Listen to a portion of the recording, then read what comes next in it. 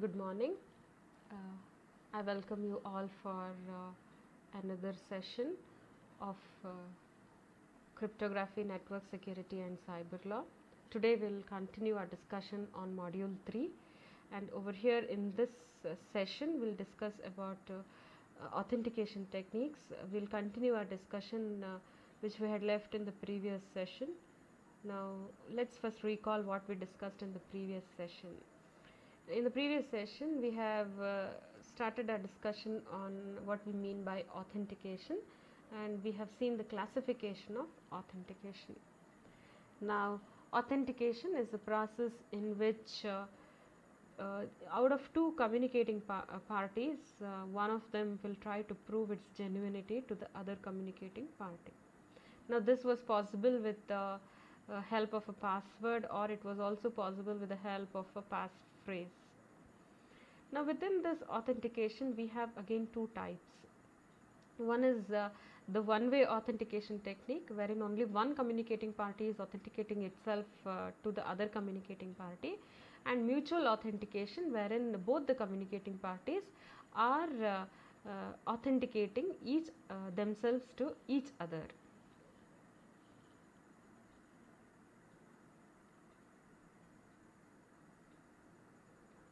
Now we will now for today we will continue our discussion on mutual authentication, and within mutual authentication we will see the impact of using keys on authentication, and we'll see it is rather better to have small session keys rather than using large keys that are routinely used. And also moving further, we'll see the use of timestamp in order to perform the mutual authentication in order to avoid a replay attack. And we were up to now we have seen the use of nonces for thwarting the replay attack, but over here we will see the use of timestamps in order to thwart the replay attack. Now next we will continue our discussion discussion on dictionary attacks.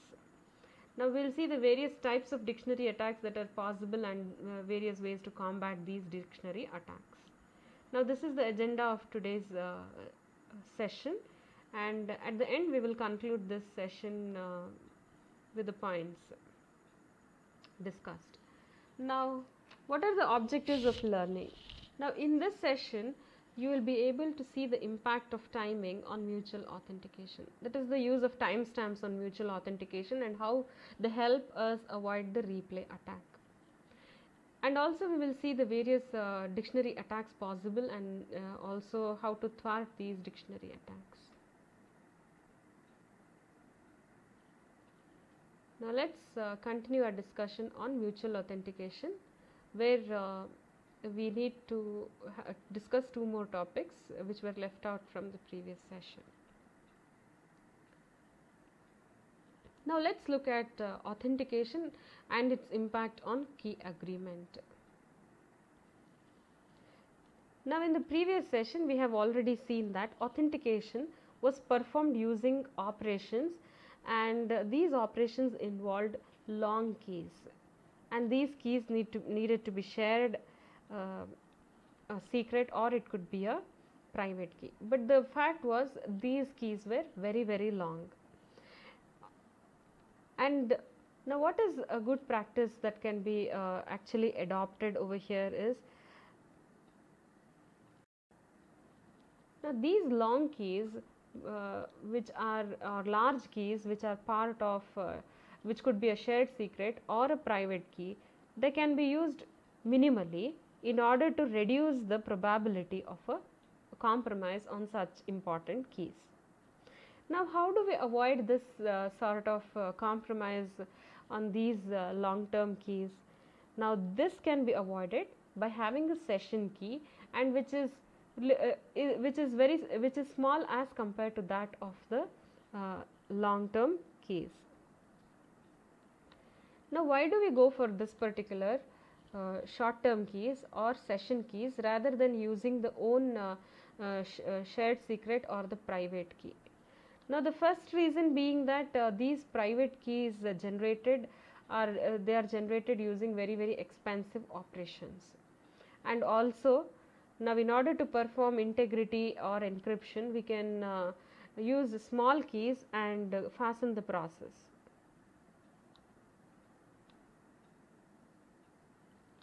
Now let's take an example wherein we are using secret key cryptography in order to achieve authentication, and also we are using in another scenario we are using public key cryptography in order to achieve authentication.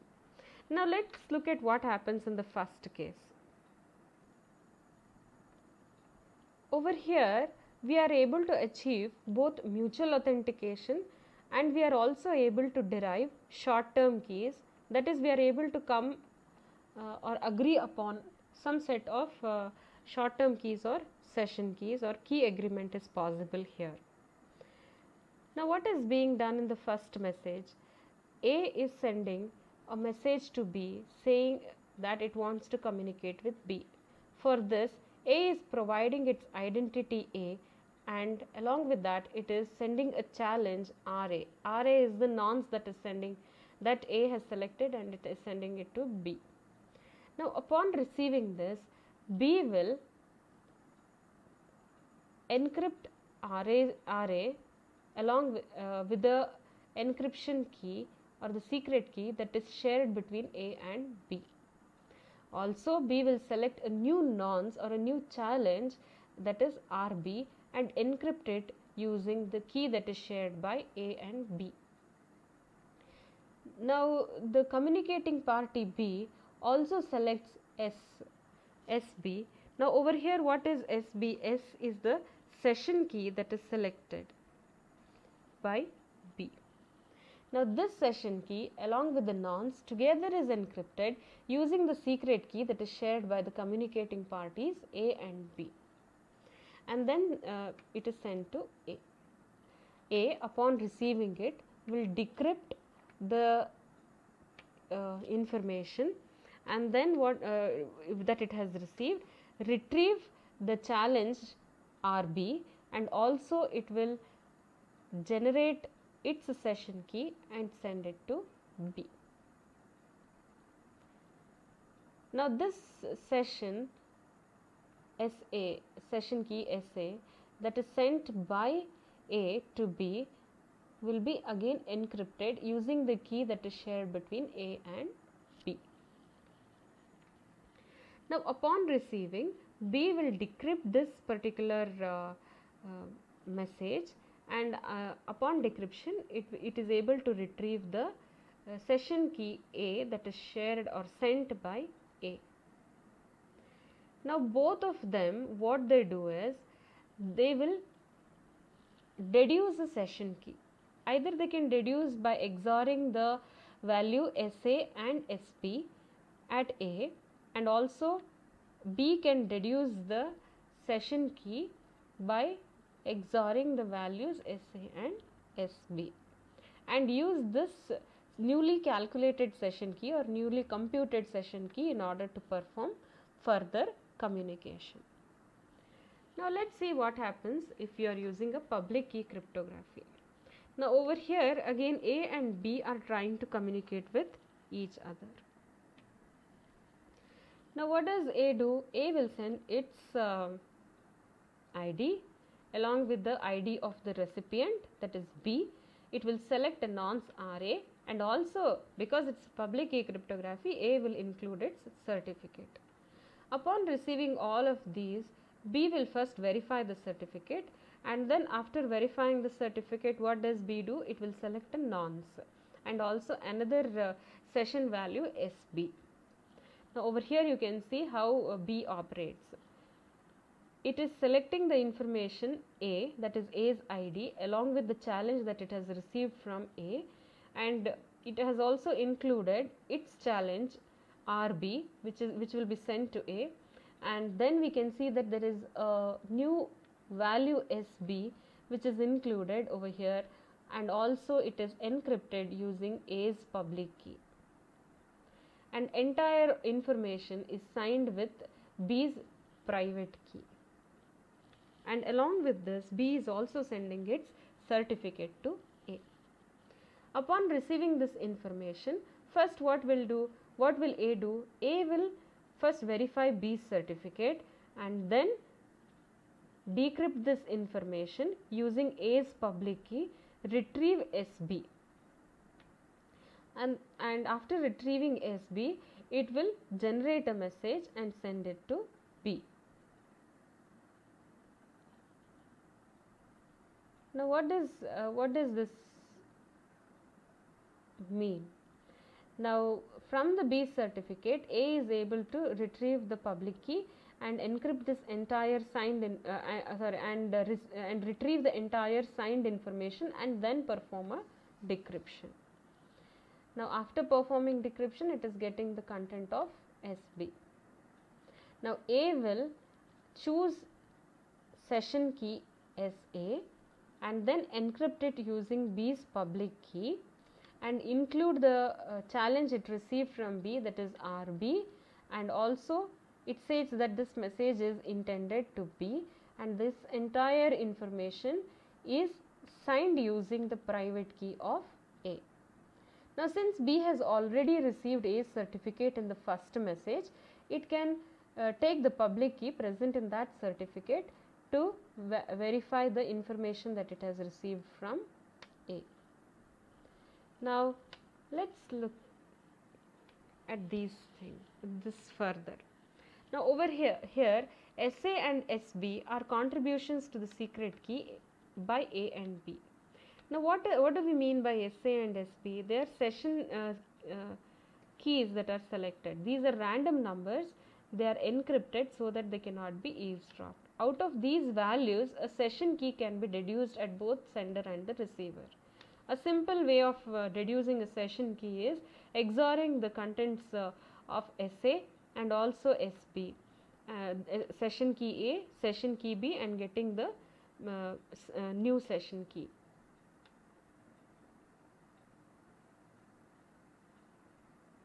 Now having understood why we need the small term short term keys or the session keys rather than using long term keys itself because they are very expensive, we have seen two ways in which we can get these particular session keys along with authenticating along with performing mutual authentication. Now we will move on trying to understand the impact of timestamps during authentication.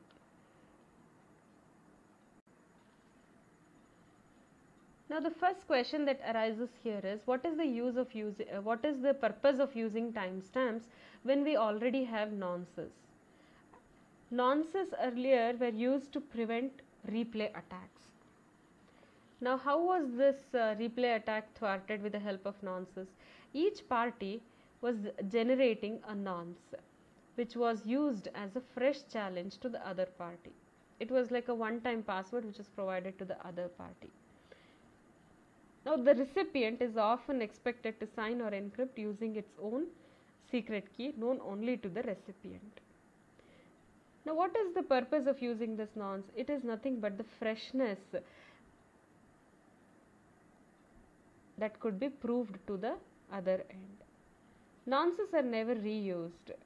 Now if they are reused, then the response to the challenge could be replayed. Now there could be a possibility of replay attack. Now an alternate to nonces is the use of timestamps. Now what is timestamping? Now timestamping a message with the current time says that this is the time at which this particular message was generated and sent to the other communicating party.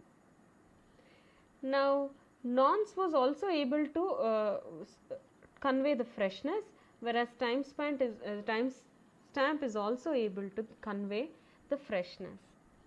Now timestamps are used with public key cryptography. Let's see how they are used. There are two communicating parties over here who are communicating with each other. A is trying to authenticate itself to B.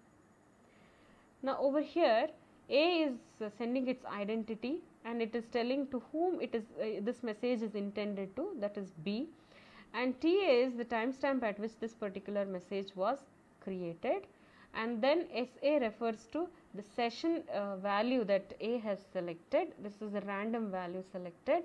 Along with that, this entire information is signed by using the public key of B, and then also it is in turn again signed by using the private key of A, and then along with this information A certificate is included and then sent to B. Upon receiving, what will B do? B will check the certificate of A and retrieve the public key of A, and also it will first verify the information that it has received from A using its its private key. Now, after performing all these operations, it will generate a message and send that message to A. Now, what does this message contain? It contains the identity of A, that is, this message is intended to A and it is coming from B, and also the timestamp it has received, it is incremented by 1 by the receiving party B, and also it includes a random number SB. Now, this random number is used to compute the session key. Now, this entire information is signed using A's public key.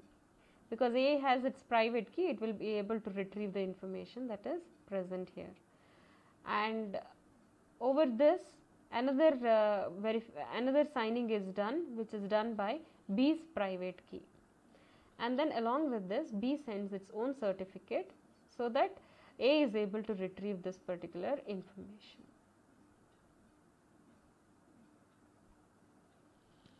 Now, over here in the description, we can see that in message 1, A inserts the timestamp TA in her message and signs it. B, on receiving the message, checks if the timestamp is sufficiently recent and then verifies with the timestamp signature. Now, B increments the received timestamp, inserts it into the response message to A and then signs the message. Now, over here we have used a notation wherein we have a message which is having X along with PU.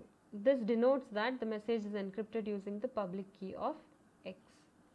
If the clocks maintained by A and B are synchronized, in that case the timestamp in the message 1 signed by A convinces B that the message is freshly created by A. Now, there is another requirement if you are using timestamps, and this requirement is that both the communicating parties need to be synchronized with their clocks. Now, the timestamp implicitly serves as A's challenge to B. There is no need to include the nonces over here. By signing the incremented timestamp, B hopes to satisfy A that he is indeed responding to her message. Now, having understood the impact of timestamp, how they can be used to replace the nonces in order to avoid the replay attack, we can now move on with dictionary attacks and what are the types of dictionary attacks and how we can defeat these dictionary attacks. Now, the word dictionary refers to lot of words and along with their meanings. Now, what is the dictionary attack? Now, this dictionary attack is induced for the passwords that we use. Now, there are some passwords which have very less characters in it, and some passwords that we use usually have the names of celebrities, or it could be the places names or kids names or your name along with some other special character. Now, some individuals use permutations of characters in the names of their near relatives and friends so that they are easily memorizable. Now, based on such clues, an attacker can build a dictionary of strings which are potential passwords for a particular victim. Let's say I am a person, and what does an attacker do in order to get to know my passwords? Now, attacker will try to dig into my history and also my date of birth. He may try to gain access to my date of birth, my first name, my last name, my parents' name, my pet's name, my near relatives' name, and using all of and my likes, my dislikes. Based on that, an attacker will create a dictionary of strings which could be my potential passwords. Now let's look at this table. Now we have two columns in this table, password and along with that the reason for why we say this particular password is weak. Now over here we have password 123 or ABCD. Usually whenever an admin creates an account for us, he will set the password to be some string of numbers or string or of letters. Now these are very common default passwords that are used by everybody. Now such passwords are very weak in nature.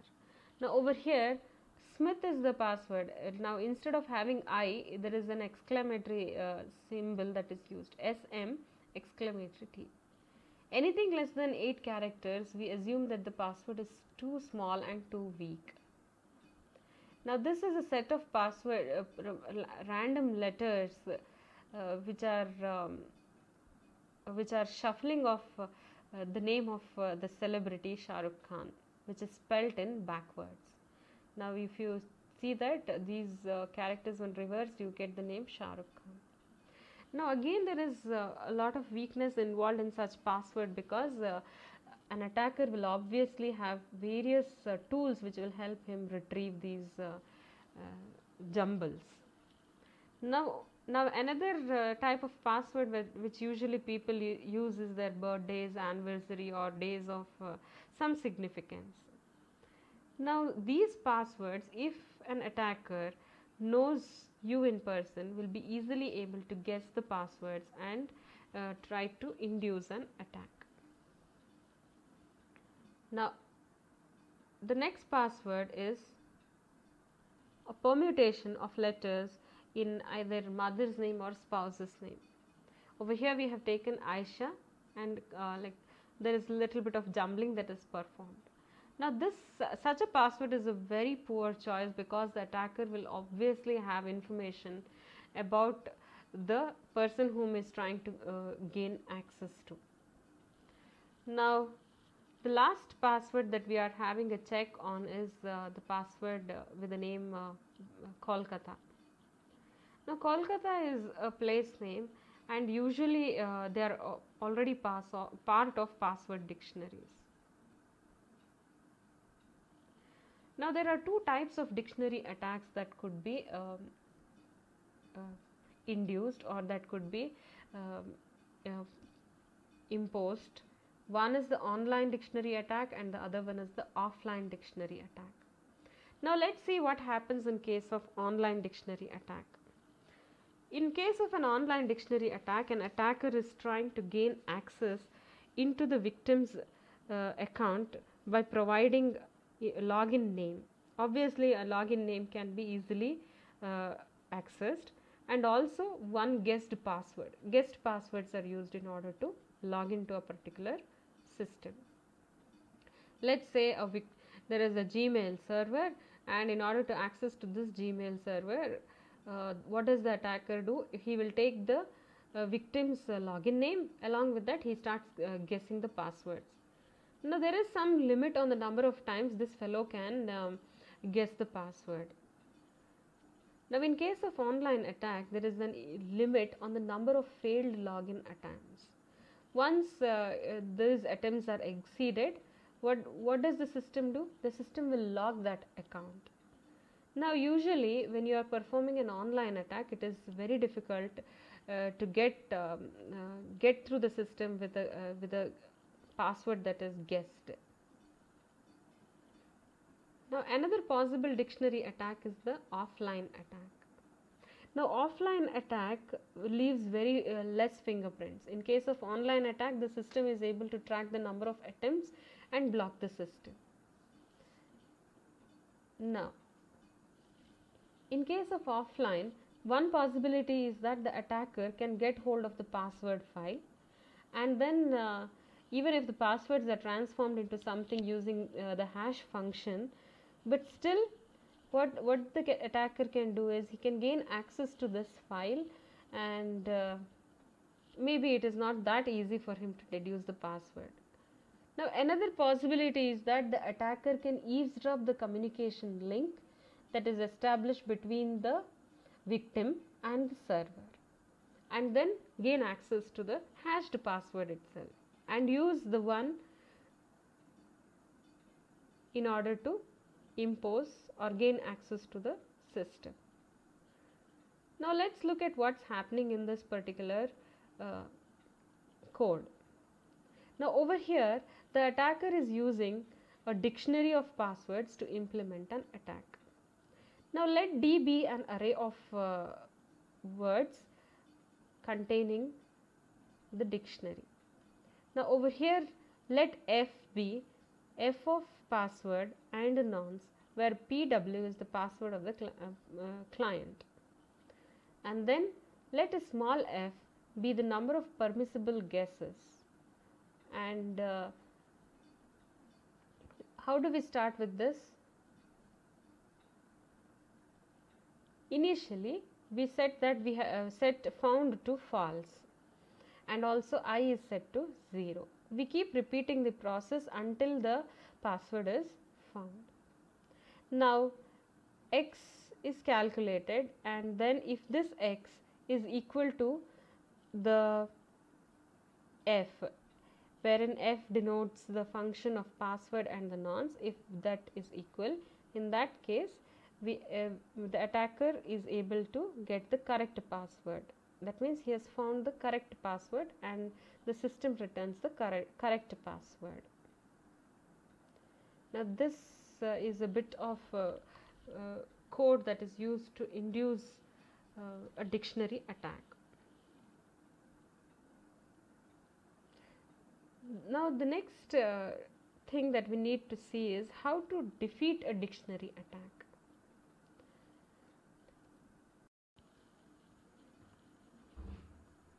One approach to defeat a dictionary attack is to increase the cost of performing such an attack. Now the cost is the time to successfully complete an attack. Now in any dictionary attack, the most time consuming operation is the iteration in order to check in order to retrieve a particular password or find a particular password in the dictionary attack program. Now in this program, this operation is most expensive. Now one way to make this particular operation more expensive is by involving more or multiple hashings in it.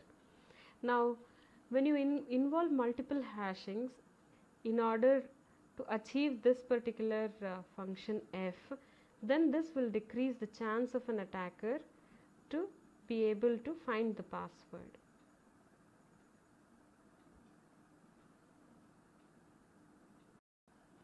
Now another approach that is used to used to defeat the dictionary attack is called as encrypted key exchange protocol. Now this protocol is responsible for eliminating the offline dictionary attacks. Now this combines the Diffie-Hellman key exchange protocol along with the mutual authentication, which is based on the shared secret. Now the Diffie-Hellman key protocol, as we are aware, is vulnerable to man-in-the-middle attack. Now this is due to the fact that unauthenticated exchange of information occurs between the communicating parties, that is Alice and Bob. Now exchanges of the public keys, that is G raised to A mod P and G raised to B mod P. Now to mitigate such an attack, the encrypted key exchange protocol uses a different idea. Each side transmits its partial secret after encrypting it. Now this encryption is performed over the public key that is being transmitted from A to B or B to A. Now the encryption key PW is the hash of the password. Now let's look at this particular protocol diagram. Over here, let's say Alice and Bob are trying to communicate. Alice is sending her public key to B, so that B uses this public key to deduce the shared secret. Now what is Alice doing with the public key? She is encrypting that particular public key using the password that is shared between A and B. Now what does B do? B will also receive the information sent by Alice and send its public key, which is encrypted, and also along with that it will send a new challenge RA. Now upon receiving this information, Alice will encrypt both the challenges, one from RA, that is Alice, and one from B, which is RB, and then send it to Bob. Upon receiving this, Bob will also be able to retrieve the challenge RB and then send it back to Alice.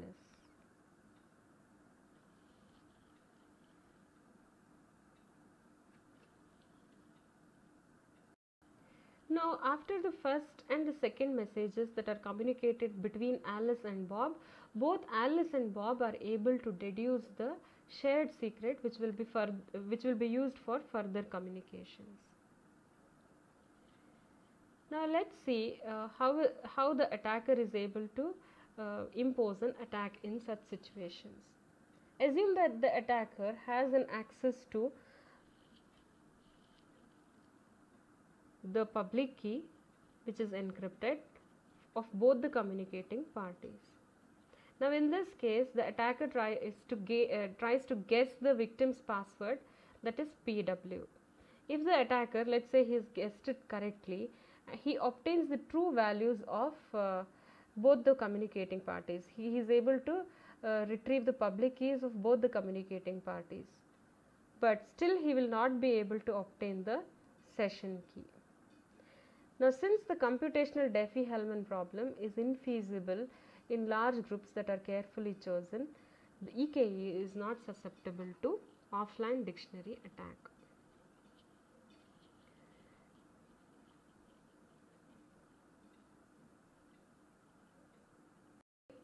Another property of this protocol is that it provides perfect forward secrecy.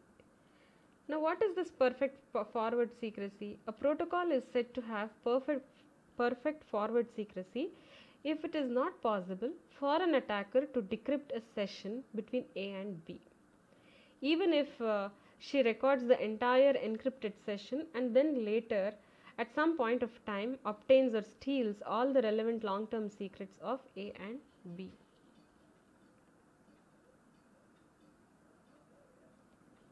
Now this marks the end of session 5, wherein we have discussed mutual authentication and the impact of mutual authentication with respect to large keys, which are very expensive to be calculated, and why we use the session keys or the short term keys, and how short term keys can be calculated with the secret key approach and the public key approach. Now the second topic that we discussed was the use of timestamp in order to avoid the use of nonces, and how these timestamps can be used to thwart the replay attack. And the third topic that we discussed today was what we mean by dictionary attacks and the types of dictionary attacks and the ways in which we can thwart these dictionary attacks using an EKE protocol.